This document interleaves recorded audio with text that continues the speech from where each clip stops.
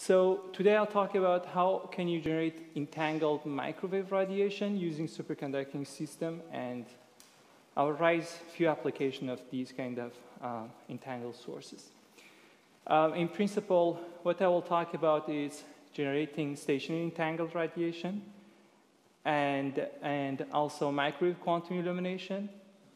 The point which mainly related these two topics is just entanglement. In the first part of my talk, I will briefly go through the generation of entanglement in a nanomechanical structure, mainly in superconducting system, and then I'll use this entanglement for the quantum illumination perspective. So let's start with the first part. What's the main goal we are usually pursuing is, if we build quantum computer in future, that probably would be on the electronic devices. Either superconducting system or semiconductor, they are using electrical signals, and these electrical signals usually they are at microwave ranges, and easily you cannot take out information from these devices and transfer them somewhere else, because they are super lossy and very weak with respect to environmental noises. And another reason is usually we have to cool down these devices, the cryogenic fridges, and that requires a lot of, again, attention in order to take information from these devices. So one way is just making a link between superconducting system, for example, and the optical photons, because you can use, for example, fiber, and optical photons, they are really good, they are low loss, and usually environmental noises for these devices are almost negligible. So there's a lot of ways, few ways to really attaching or just bridging optic to microwave, and one of the ways is just using the radiation pressure, which I don't claim it's the best way, but I would say it's the very advanced technique to really couple microwave world to optical world. And more specifically, I'm really interested in using optomechanical interaction, which I will explain to you what's the optomechanical interaction. And I showed you, if you just have a vibrating membrane, you can share this vibrating membrane between microwave world and optical world, and using this to convert information from one to other. Let's see how is that working.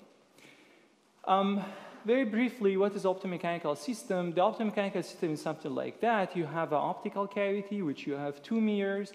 One of the mirrors is totally fixed and solid. The other one is very light, meaning that if you have photons, which here I showed it with A, the number of photons you have, for example, this is the annihilation operator of the photons, it can kick the mirror here. Therefore, you can kind of constructing a kind of interaction between photons and mechanical vibration. So what do you have? You have photons and phonon here, and based on that, you can make optomechanical interaction in the system. The Hamiltonian describing this system is totally nonlinear, and that's given by this form here. And if you're looking at that, you don't need to know really about quantum mechanics. This is really energy, and you know if you have force and then displacement, the energy is what? The energy is F dot x. So F here is the forces coming from the photons, and B plus B dagger is just x, the displacement. So you have F dot x. This is the Hamiltonian describing the interaction. So you can, in principle, linearize this Hamiltonian and finding a slightly simplified form, which is something like that. If you pick up, you could just pay attention that we could have a different type of the elements here and combine all of them in different kind of forms.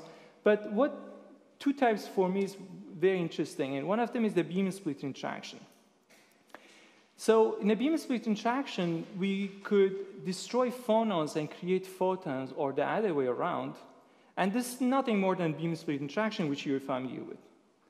You can use this kind of thing for photon conversion. And how is that working? Let's just bring an example, which we implemented purely in the microwave domain for now, and I will show you how is that possible in the optical domain. What you see here is a silicon wafer which we have, and we have those coils here. Those coils is nothing more than the LC circuit. You know, from Feynman lectures, you know, if you have a LC circuit, that's a resonator for you, which working in a microwave domain.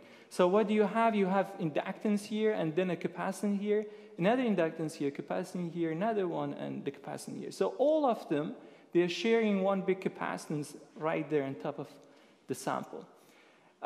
So if you cleave this sample, if you just cut this sample through, what you see here, you see we have a huge membrane here, and that membrane is floating here, and this gap is something like 3 micron. So the entire thing is just really a floating structure. So, but if I just mainly focus on this area, which is the heart of my sample, what you see, I have a capacitance here, and this capacitance is a very long one. And those gaps here, not this big one, this and this part, they are just fluctuating, they're vibrating. And this vibration is shared between the 3 LC circuits we have. This gap, in principle, if you focus on this gap is something like 40 nanometer. We can just fabricate a sample which is a 40 nanometer gap. And you can use the fluctuation rises from these 2 gaps here in order to modulating the resonant frequencies of the LC circuit. And intuitively, you can just looking at that as a kind of bridge which linking the different microwave resonators we have on the chip and convert energy between them. So this was the kind of sample we fabricated. And intuitively, you can just looking at the entire chip in this kind of schematic form. So we have 1 LC circuit, 2, and the 3rd one. And all of them, they're sharing 1 mechanical mode here. And this mechanical mode could have different vibrational mode, mode 1 and mode 2. So with that, I'm able to convert energy from one to other, or from here to here, or from here to here in a bidirectional way. And if you're looking at the experiment we have done, or mainly the theory, again, we have a beam splitter interaction. We have 2 resonators and a mechanical mode here. We drive the microwave resonator off resonance from the cavity, which is a kind of like right sideband coupling in principle. This is, you have a process like a Raman scattering in the structure, which photons can, you can convert photons to phonon the other way around. If you go through the theory, what you find is the transmission between one resonator to another resonator through the mechanic is given by this equation here, which is written based on the cooperativity of the interaction. What is cooperativity? Here, what you see in the cooperativity, in principle, you compare the interaction between cavity and mechanic with respect to the losses you have in the system. Gamma and kappa are the loss mechanism appears in the system. So immediately you can guess that if C is bigger than 1, what do we have? The coupling is stronger than the loss mechanism in the system, and that's very good, no? Because you can easily convert photon from one to other and using the mechanical system. So this is the experimental data with respect to theory, what we had. This is the transmission in the system between one resonator to another resonator with respect to cooperativity, and these are the reflection in the system. So we have, it's not 1, but we can easily, in the next generation, we would be able to really push this to 1. It's kind of like very now easy for us to do this. What is more interesting is, you know, you have the reflection in the system, the red, and you have the yellow, the transmission. And there is a point which you almost have half here. So what is that? In a beam splitter, what you have, if you have a 50-50 beam splitter, with 50% the photons can pass, with 50% they can just reflect, and this is exactly what happens. So what do we have? We just not only have a photon converter, we also have an unchipped beam splitter for the microwave domain. So this was one of the experiments we have done, but what is the ultimate goal? The ultimate goal is to really link the optical domain to microwave domain using exactly the same technique. So if you have a mechanical system, which you share this mechanical system between optical and microwave domain, you exactly can go through the same process, which through the mechanical system, you can make an indirect link between the optical and microwave domain using the same type of structure, which you have the photons and phonons here between optic and microwave. And at like cooperativity around 10, you could expect something like 90% efficiency between optical and microwave domain. But this turns out to be extremely complicated experiment. And this is the sample we worked on it for like 4 years, the last 4 years. And this is the result of what we fabricate. It's quite complex structure. So what do we have? For the first time, we integrated the optical and microwave domain in one specific chip. So what do we have? We have 220 nanometer silicon, this layer here. This is 3-micron gap, and this is the silicon, the sample handler. We have microwave part here, this inductance, and we have optical part there, which is the photonic result we have on top. And they are sharing this part, they are sharing one mechanical element between the two frequencies. So how did we just fabricate the sample? We have photonic result, this breathing mode here, and we have a dielectric here. The dielectric, this nanostring is just have a vibration share with the microwave. This one is shared with the optical part. With that, we are able to really couple the optic and microwave, and we got a kind of like 1% efficiency. Is not amazing, but it's really still a big step toward having fully a kind of operational microwave to optical converter. But it's not really quantum yet. It adds something like 80 quanta during the conversion. Okay, so we are working on this to improve this further and going above 50%, which after probably we can do some quantum mechanic experiment with this. Another type of interaction which is very interesting for us, instead of beam split, is the parametric type interaction, which you're again familiar with. What is parametric type interaction? Instead of having this, now I mix the other terms, which you have A dagger and B dagger, AB. This is known in quantum optic community because you can use this to generate entanglement or the squeezing in the quantum systems. Let's see how can we do that using the optomechanical interaction. So the way we are doing it, we again have two cavities or two resonators shared with one mechanical system, but instead of driving them from red sideband, we drive one of them from red sideband while the other one is driven from blue sideband. How is the physics mechanisms working here? It's pretty simple. One of them cools down the mechanic, the other one heats it up. We kick the mechanic with another interaction, and if you're writing the Hamiltonian, you end up to this type of Hamiltonian, and it's known that you can use that for the amplification of squeezing. And as I theoretically proposed during my PhD, you can use it for generating entanglement and teleportation between microwave and optic, or using it for the quantum illumination, or more specifically building a quantum radar, which I will come back to this at the end of my talk. So yeah, this was the problems we tackled during the last 2 years. So what we just fabricated something like this, which we had two cavities, which both of them are sharing one mechanical object. And we looked at the output of these cavities, and we proved that, hey, the output of this, they are entangled. In order to prove the entanglement, I have to looking at the quadratures of the outputs and looking at the correlation between the output of the cavity and see if they are entangled. How do we do that? This is the sample we fabricated. We had, again, two LC circuits, 1 and 2, and they are sharing a big capacitance here. Again, the entire thing is in the floating membrane, and we have the capacitance, again, in this form. We have a nanostring here. What was very really a point here was we improved the coupling between microwave and optical domain to 180 hertz, which this is for one side. So if you just have one coil and one mechanic, you can easily go up to 400 hertz, which is a kind of like really a kind of record in our community, because the best people could achieve something like 200 to 250 hertz, which was very good improvement. So then we cooled down the sample and put it in the bottom of the cryogenic fridge. So we have the sample here. We have the outputs of the resonators like this, which we probed them from these transmission lines.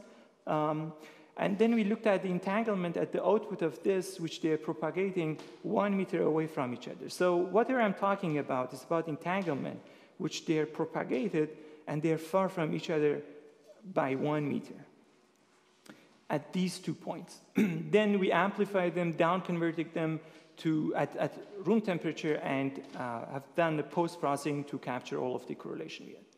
So this is the result. What do you see here? This is the quasi-probability distribution, all of the combination you could ever come up with between the output of the resonator 1 and resonator 2, they're labeled with 2 and 1 here.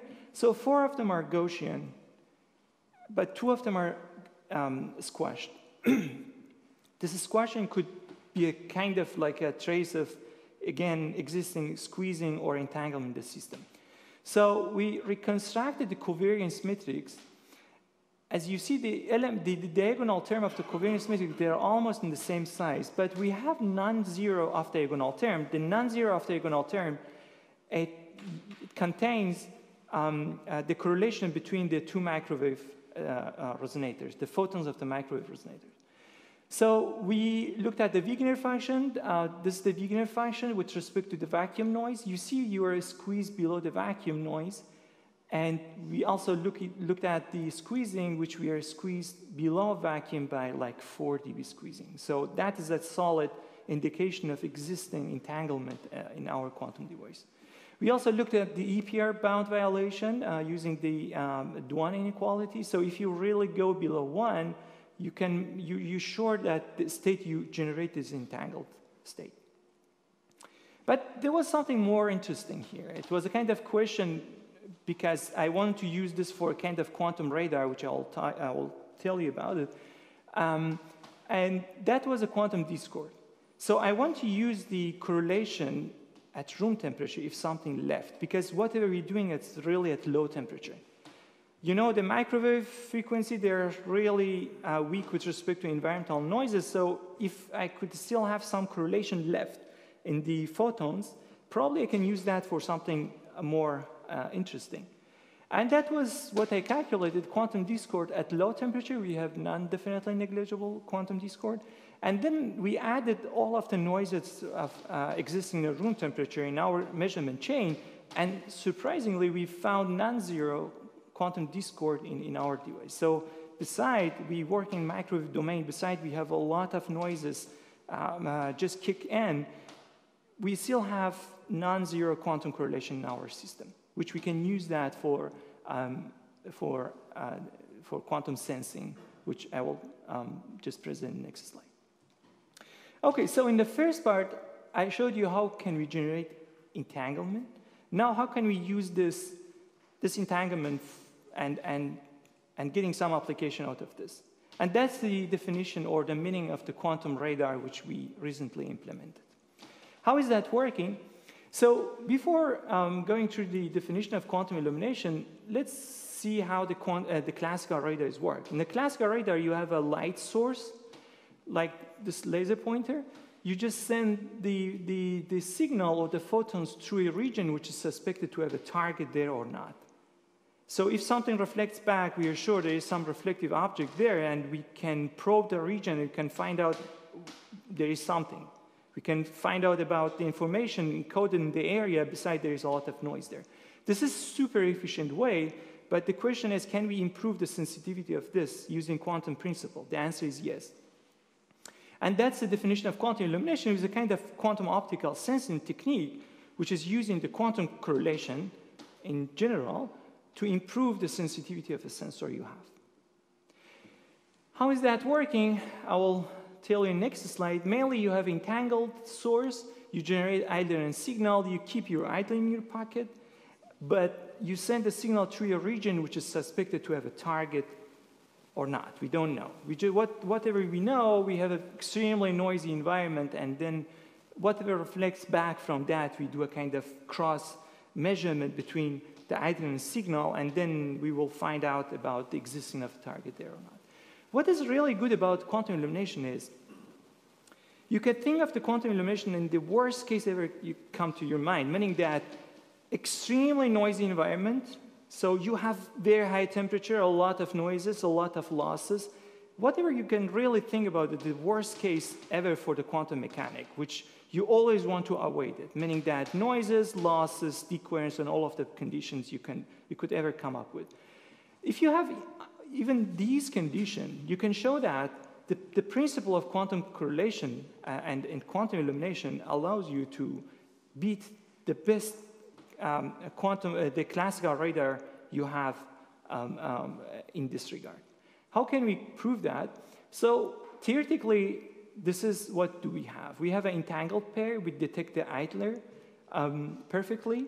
This entangled pair, it's like my mechanical system. I showed you how to generate entanglement between idler and signal in a superconducting system. You detect your idler, but use your signal. You send your signal through a region which is suspected to have a target there or not. So I come up, if you're looking at the output of this entangled source is given by this. And if I looked at the covariance matrix, the covariance matrix is given by this. The diagonal term tells you how much photons do you have in idler and signal, while the off-diagonal term explains the correlation between idler and signal in principle. Now I come up with two hypotheses. Hypothesis H0 is there is no target. So what do we have? I'm sending signal to a region which is, there is nothing reflective. So what do you expect? The only thing I expect is I just have a lot of noises there. So what reflects back is just noise. That's the noise, AB. So I labeled this with BAF, it's the noises, the environmental noises we have, which is extremely bright noises, source of noises we have. So under hypothesis H1, we have a kind of target there, but reflectivity of this target is very negligible. It's really small. So I'm assuming I have a reflective object. So very small amount of signal reflects back in this chain. What do you get? The reflected signal, it's AR. It contains a little bit of the initial signal you have with a lot of noises added through the chain. So here in principle, I assume the very bad case, which NB, the noises we have for the background noise, is much bigger than the signal.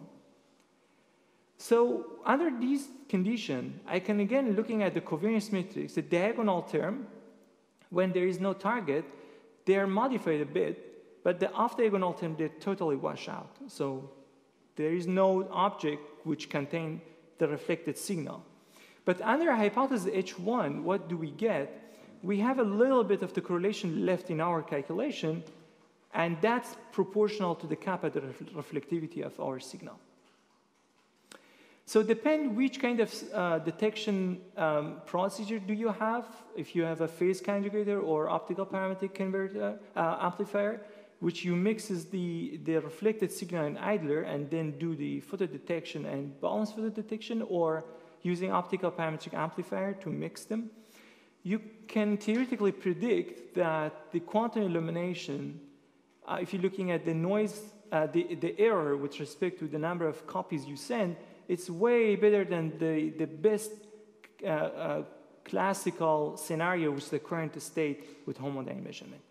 What's the difference in language of SNR is 6 dB better than the current state. This is a theory prediction. So what are the benefits? You can use quantum illumination, and you can claim it's non-invasive, meaning that you can use a little bit of photons. So we just use less than 1 photon to probe a very noisy region, and we know the noise we have is extremely bright. And you can show that the efficiency or the sensitivity of this quantum radar is much better than classical, any best scenario in a classical domain. But what are the problems? We still don't know what's the optimum receiver you can design to capture 6 dB improvement predict by theory, and we don't have microwave version of the quantum illumination. But why microwave domain is important? Because in the optical domain, we work in a few hundred terahertz. In a few hundred terahertz, the background noises are almost negligible, totally zero. But if you just push down the frequency to the gigahertz frequency, you have a lot of thermal noise in the environment. So if, in principle, you would be able to have the quantum illumination in microwave domain, you could go for the proof of principle of the quantum illumination, and probably using it for something which is very useful. And this was the experiment we have done recently. Instead of using the mechanical system as entangled source, we used Josephson parametric converter with a kind of like a Josephson-based sample which generates entanglement for you at low temperature. We detected the idler perfectly, but we used signal and send it through a region at room temperature, and we run the quantum illumination protocol. How is that working? We had our JPC at 7 millikelvin. We had idler detected, and we had signal, and I know either and signal they're entangled. We amplified it and then used this chain to test the quantum illumination. What is that? In one arm, the signal can either go through this arm or this arm. In this arm, we had a step attenuator, which we imposed up to 30 dB loss in our signal to just mimic the existing of the target. And then we went to really free space measurement, meaning that we got the signal coming out from our fridge. We used a horn-shaped antenna, and we probed the region with this antenna. So we really had a free space link here. I just put the object there in front of this antenna, and the signal reflects back from that. I collected with another horn-shaped antenna, and we detect the signal, and then after that, in all of the post-processing procedure, we just looked at the correlation and reconstructed the SNR of the system.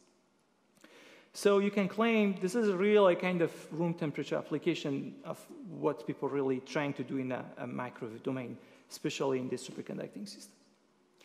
Okay, so first of all, as a kind of like checking point, I also run the measurement with the current state, which it should be the best scenario you can ever come up with, and also the correlated classical noise, which I'm able to generate a kind of classical correlated signal between either and signal, and repeated exactly the same measurement to compare the result. First of all, let's look at the entanglement. This is the entanglement measure. You know, if you exceed this one, you're entangled. And this is what we have, the data point for the Josephson parametric converter. We are entangled.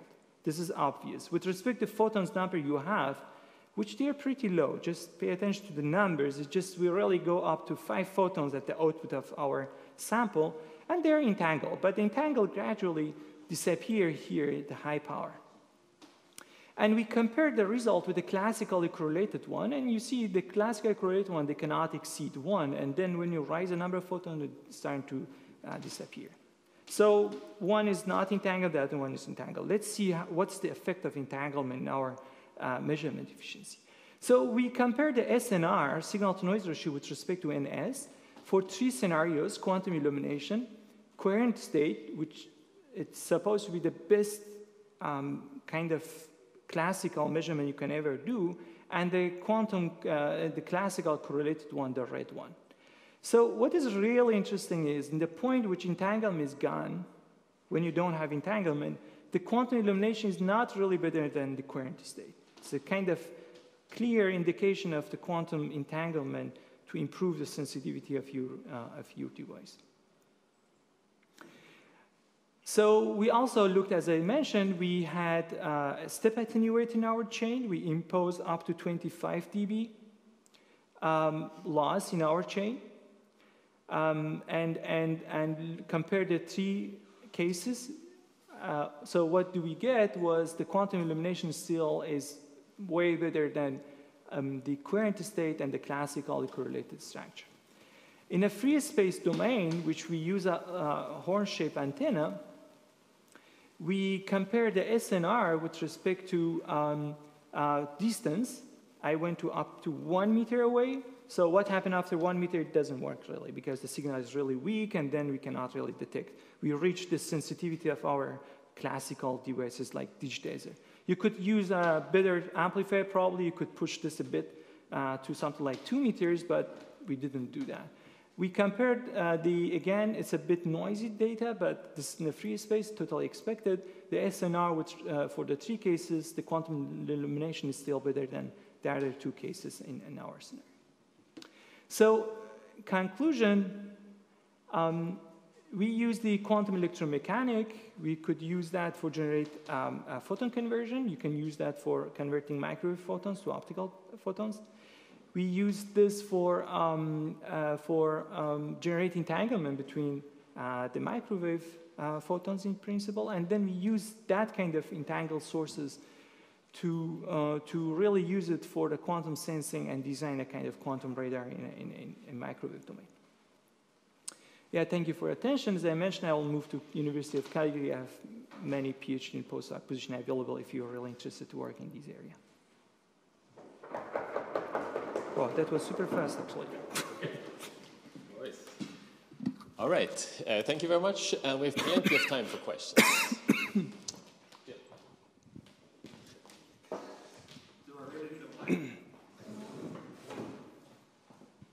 So, a simple question. So, experimentally, how do you prove that your detector is shot noise limited? Because for squeezing and that, this is... Well, in microwave, we're not really talking about the shot noise thing. The point is we calibrating our system. So we have a calibration chain. Before doing any measurement, we generate a kind of we have an artificial source of noise in our fridge. And then using that, we're really calibrating the entire measurement, including the noises in our instrument, to find out about all of the characteristics of our chain, including the added noise and the gain. And then using that, we just really calibrating our idler, because we had to really detect our idler perfectly. Yes. But the signal, we don't care. The signal, a lot of noise is coming in. But what is really important about microwave is we have a huge amount of gain in the fridge before reaching the sample, yes, the device. And that overwhelming all of the shot noise, or all of the noises come from the instrument. So we don't really care about that. In microwave, that's why I'm saying, because we have a lot of gain. We're talking about like 9 dB gain in our measurement chain. The only reason I ask the question is because when you're inferring squeezing, the question is that you had your coherent state, you show the correlations, but if your coherent state is noise amplified, then, I mean, we at NTT, we work with nanomechanical systems. And basically, in these particular cases, our coherent states are not shot noise, they're much wider, so we can see what looks like apparent squeezing, but it's not. So I was wondering how you distinguish it in this case. Well, first of all, the entanglement I showed you, it's at low temperature. Yep. So we don't claim anything about existing entanglement at room temperature. So the way we just go back to the low temperature from room temperature is, as I said, we're really calibrating the entire measurement chain very carefully. So the way we do that, we have a thermal load in our fridge, which we can locally change the temperature of this. So we can go from like millikelvin temperature to like 4 Kelvin temperature. And with that, you can accurately back out the added noise, even through the measurement devices. So we really calibrate out everything, including the imperfection in our detection chain and the device we have. And then we back out the correlation and entanglement at low temperature. Okay. Could you also do a direct intensity correlation measurement for the illumination part? Because I think this is no. what... No. So this is a very good point. If you do the linear detection, which is, for me, linear, that's defined as homodyne or heterodyne, you will not get anything. That's for sure. But we do photo detection.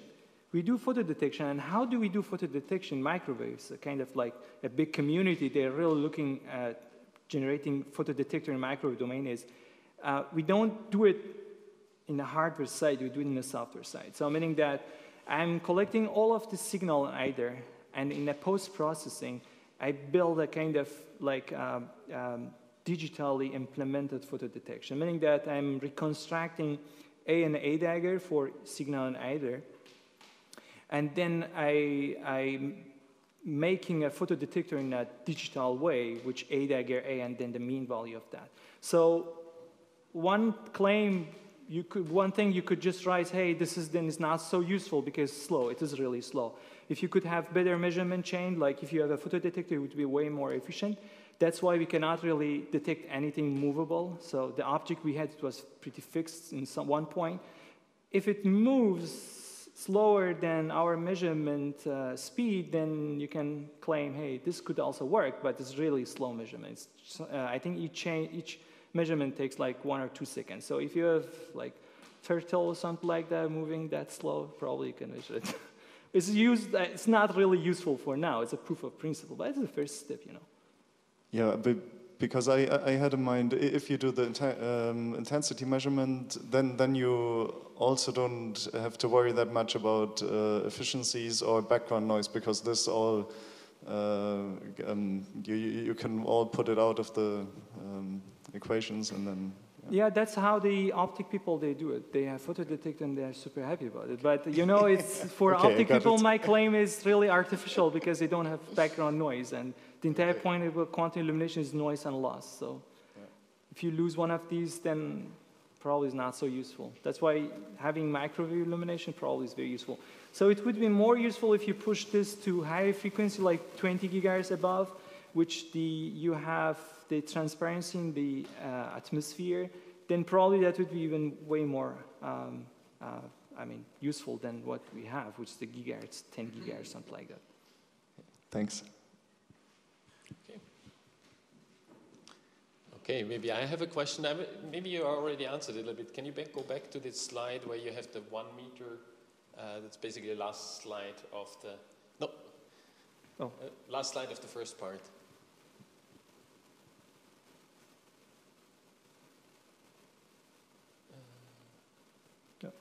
Yeah. So I was confused here with what you said here about this. First of all, the 1 meter, and second, about correlations that persists beyond at room temperature or something like that. Yeah. Because I would have argued that at least as you go through the first mixer or something like that, your quantum should be gone. Yeah. So what I mean about that is we just have, you know, that's what I mentioned for the first question. We have 50 ohm load here, which is kind of like just a terminator.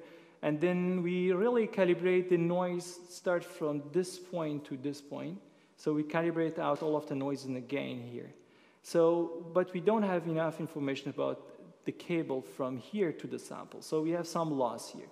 What I mentioned is we really, whatever we measure here, we backed out all of the correlation to these 2 points here, and we don't have information about that. That's why the photons, whatever we still have some losses in those 2 cables, which still, the entanglement we generated can handle those losses. So that's why I'm talking about 1 meter apart from each other. And about the second question, that was exactly what we tackled. You know, the entanglement here is totally gone. We don't have any entanglement. But we could claim we have entanglement here. But the quantum correlation at a larger scale, in the form of quantum discord, which is for the separable state, they still exist in this system. So the states, they are totally separable, but still you have quantum correlation, quantum discord, which is exactly, that's why quantum illumination is working, because you have non-negligible quantum discord at room temperature, and that is the main point of quantum illumination. Thank you. Okay. Last chance. You've not like... You really So mine is when you do your comparisons with the signal-to-noise ratios, there's a rate difference between generating down conversion sources like you are here. Your system here has a certain speed, but typically if I just take a microwave signal and send it, I can have a much higher rep rate. And the signal-to-noise, as we know, scales with the number of trials. So actually, if you take the realistic speed of devices, is there an advantage between those 2 windows, or is your advantage because you're limiting the speed of the microwave source? Yeah, sure. Yeah, that's another thing. But I mean, we're far from that point.